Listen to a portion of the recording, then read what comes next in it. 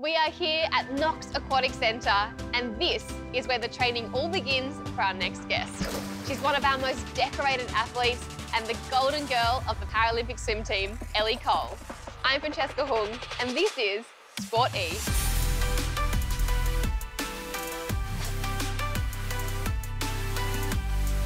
Ellie, welcome. Thank you so much for joining us. Do you mind giving us a bit of a brief history on your past and how swimming became such a big part of your life? I had my leg amputated at the age of 3 from a neurosarcoma, and swimming was one of the only sports that I could participate in as a kid where I didn't really feel different to anybody else. How do you feel about inspiring the next generation of Paralympic swimmers? To be able to inspire kids all across the country is really special for me. You know, being a role model for those kids is like the role model that I never really had. There are so many more women that are coaching, assisting, are swimming. The representation's amazing. Why do you think that is? I think swimming is probably one of the unique sports where women are almost celebrated as much as the men. We still have a fair way to go. We still see, obviously, men being celebrated a little bit more than women. If you could have 3 other celebrities in your swimming relay team, who would they be? I would choose you. I would also choose Ian Thorpe because he's our world's greatest swimmer. Thorpe, my good mate Dawn Fraser. I think we can have a chat. The winning, we're on. Let's go.